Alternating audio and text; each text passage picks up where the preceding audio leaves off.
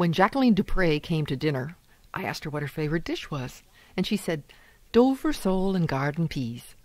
Well, she may have been the 20th century's most important cellist, but it seemed to me at that moment she was just a girl from the English countryside. I'm Virginia Eskin. Join me as we listen to the late Jacqueline du Pré and enjoy her incredible musicianship on A Note to You.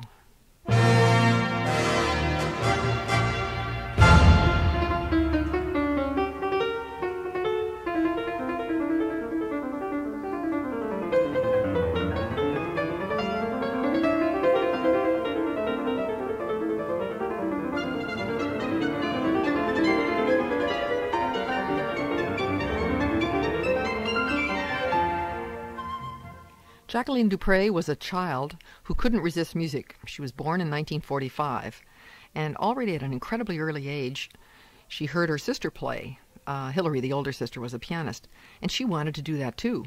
Well, that happens with a lot of sisters, but with Jackie, something really special happened when she came in contact with the cello. I have to read this quote from a recent book that's just come out by a woman named Elizabeth Wilson, and before that there was a very interesting biography about 10 years ago by Carol Easton. And both of these women knew Jackie, studied the cello, and so they have insider views.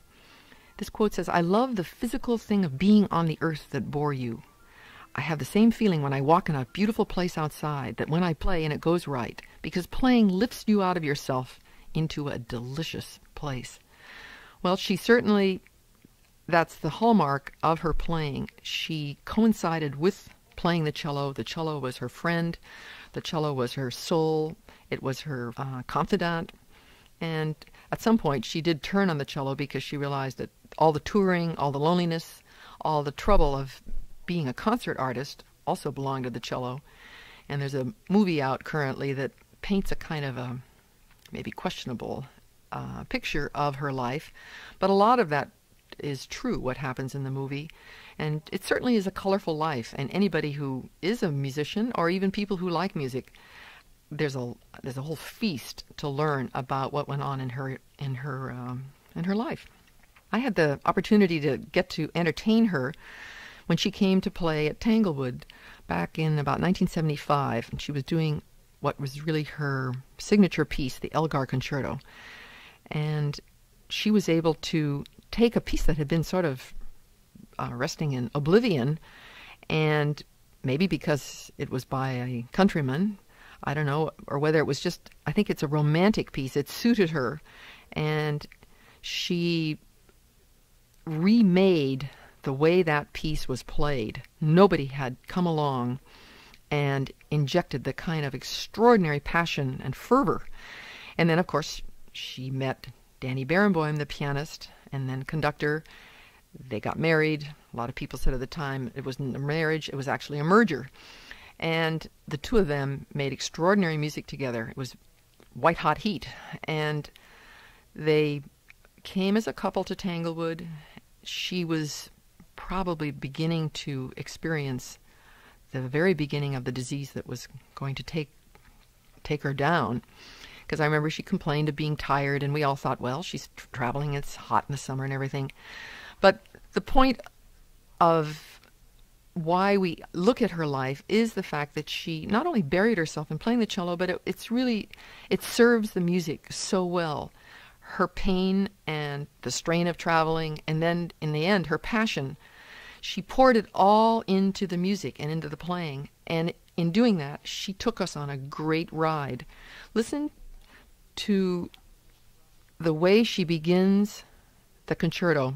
It has like a little intro, and within probably less than a minute, she goes from fortissimo all the way down to triple pianissimo. She shifts, she slides, she breaks all the rules in playing the cello, and she gets away with it because it's just so incredibly beautiful.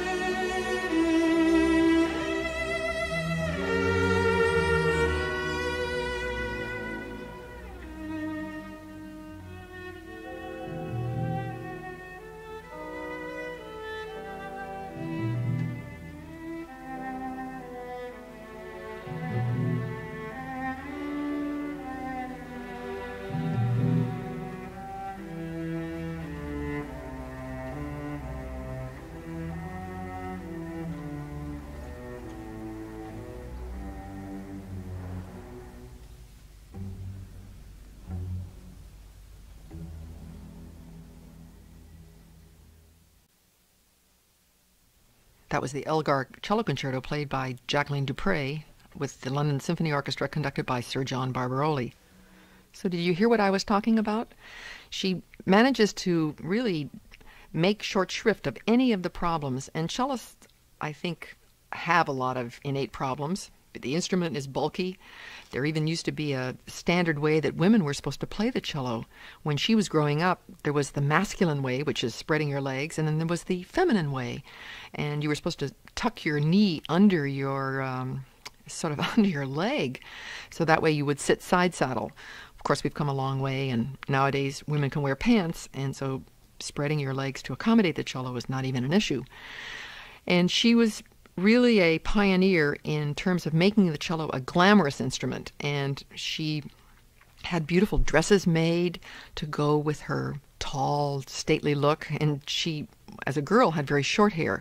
And at some point, she grew her hair and it became like a mane, and she would toss it very effectively.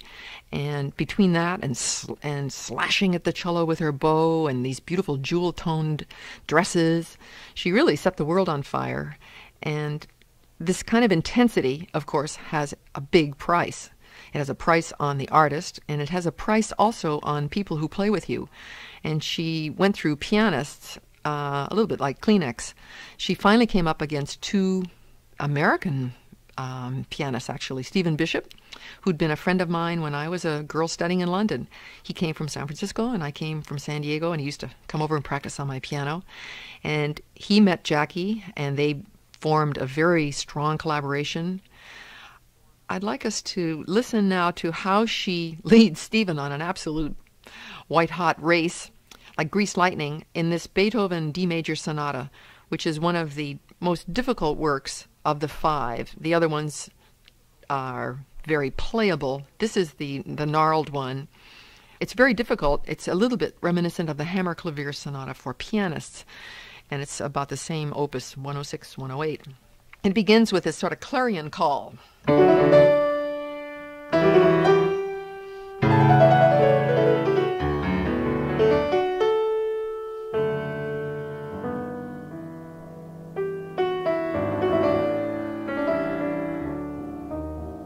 Well, I just exaggerated, and believe me, when you hear Jacqueline playing it, it's even more exaggerated, and that's after a recording. And there's a certain degradation that happens. When you record, it's very, very intense, and then when it goes through all the levels, there's always a little diminution. But even on this recording, it makes your hair fall out. Listen to Beethoven's, the first movement of his D major cello sonata, Du Pré with Stephen Bishop.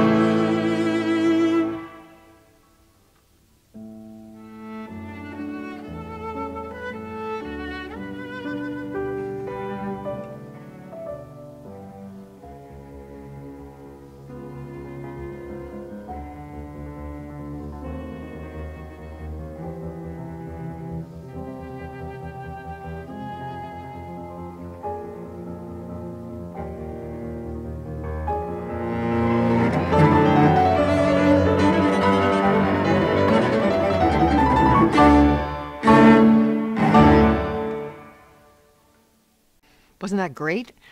The Beethoven Cello Sonata, first movement with Jacqueline du Pré and Stephen Bishop. As I listened to it, oh, it's just so intense. She dares to be very tender, and then about a microsecond later, she's savage, and you can hear her sniffing. She just put so much of herself into the playing, and she regarded, I think, the cello as almost like a speaker, because she plays it as though it's in dialogue, always with the pianist or the conductor. She didn't even need to talk words. The cello was her voice. And sometimes I do feel that she is excessive. You can hear the vibrato breaking. It's just like in sound when there's, it cracks, and it gets a kind of a nanny goat quality. But that's because she's she's really just wringing this feeling out of the note. And it's better to have that than to have some kind of lackluster sound. The next piece owes great homage, of course, to Pablo Casals. It was his signature piece, the Schumann A minor cello concerto. And he used to groan and moan a great deal. The engineers never knew what to do with it, in fact, because the mics would always pick it up, and she sniffs. You don't hear her groaning. And I used to always think it was because the cello is such a hard instrument to play that these sort of little gasps and sighs sort of escape. Let's listen to the last movement, which is in probably the favorite key for cellists because it's A minor. It's set. It rides well. It's down. You can play on the inner strings, the G and the D, which are the most expressive. Cellists don't like to go up on the A string because then they go up into the stratosphere and they have to go up on the fingerboard and they ride up on their thumb and it's like hanging onto the edge of a cliff. They like to be back down where it's comfortable, up back near their neck, and the cello concerto stays back in that range for the most part. And the last movement doesn't have as many big melodies, but it has a beautiful quality of the writing.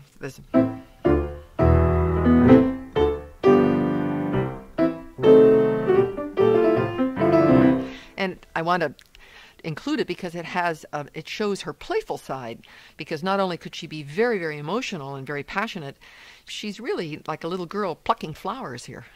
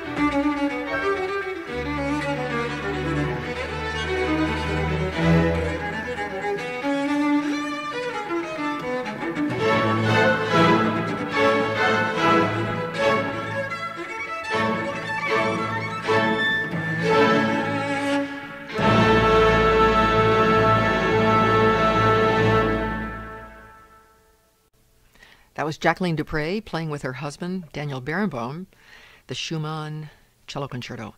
And could you hear how her little fingers go down on the fingerboard? You can hear that kind of slapping sound. Well, of course, the engineers can't remove that because that's part of her intensity. She's just attacking the cello. And there's a wonderful quote from a fellow cellist, Misha Maisky. He said the sound emanated not from the instrument when she played, not from the mind, but from something within, her heart or the soul. And it was united with the instrument. And I think that's true. No cellist seemed to just breathe, and it was almost like the way a singer takes us on a wonderful ride. Well, I'm Virginia Eskin, and today we're listening to one of the most remarkable cellists of the 20th century, Jacqueline du Pré. If you want to write to us, our address is A Note to You, care of WGBH Radio, 125 Western Avenue, Boston, Massachusetts, 02134. The email address is A Note to You at wgbh.org. And when you write, let us know what the name of your public radio station is. Our program, A Note to You, is made possible by the friends and alumni of a Northeastern University.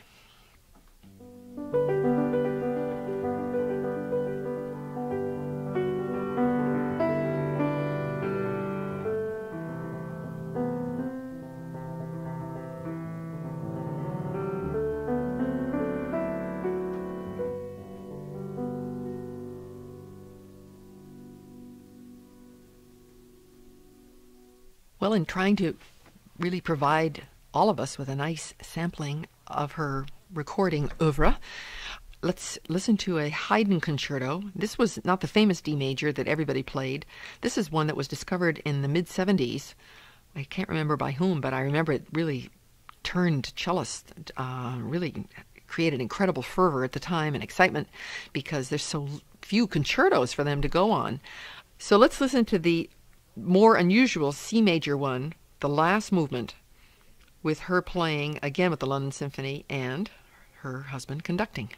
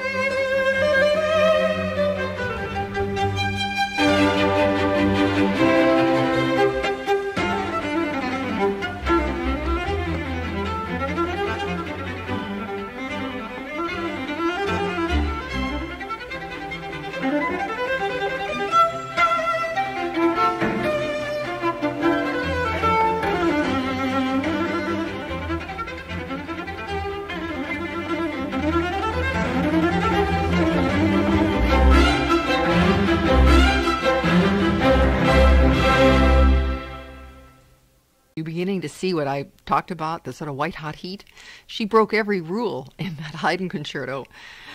And with her husband aiding and abetting her, the early music people would absolutely choke because she vibrates on notes, she breaks chords, she speeds up, she slows down. She's a romantic sort of stallion, and she gets away with it. It's all part of Jacqueline du Pré's great charm. The next piece that really, I think, is a window on her world is by Dvořák, and it's a small piece. It's called Silent Woods, and so beautifully played and heartbreakingly. It's just touching.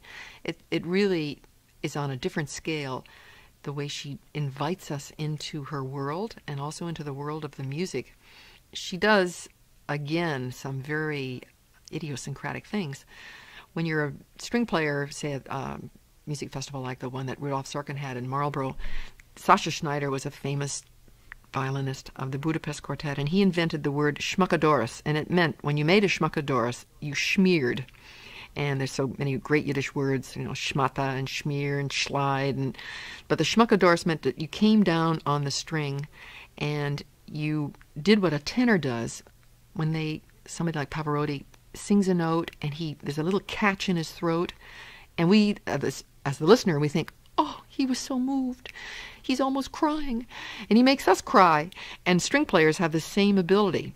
We pianists don't, unfortunately. We don't have that little weapon in our arsenal.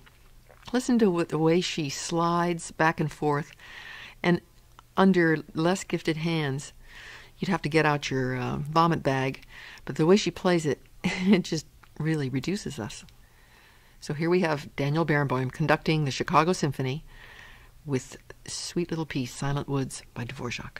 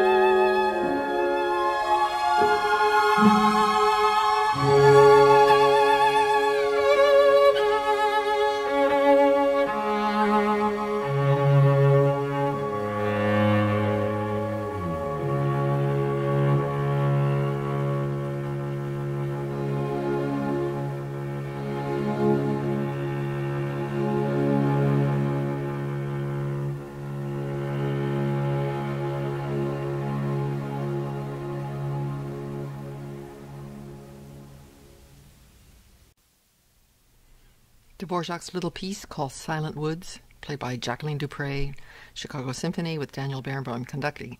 And wasn't it beautiful the way she trailed in the beginning?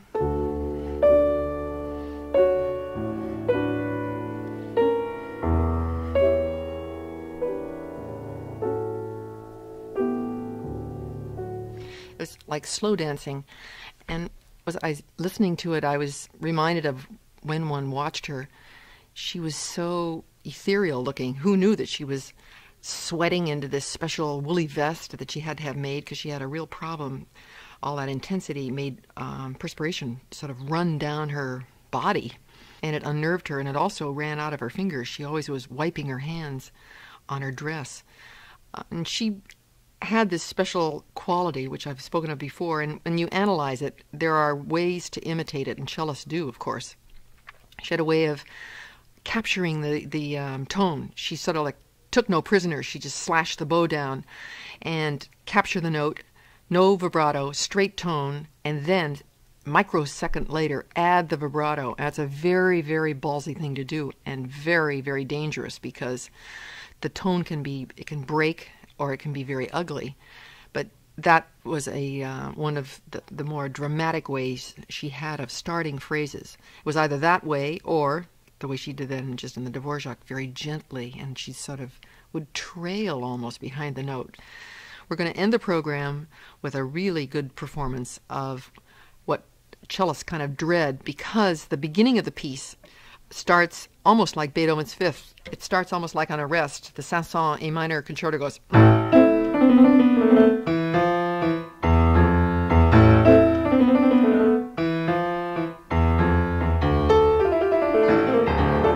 nightmare, in fact. The conductor slashes at the orchestra. The cellist sort of has to be ready to just jump right out of the box and get on with it. Listen to the way this piece, it just absolutely is like a knock to the head. That's all A minor concerto.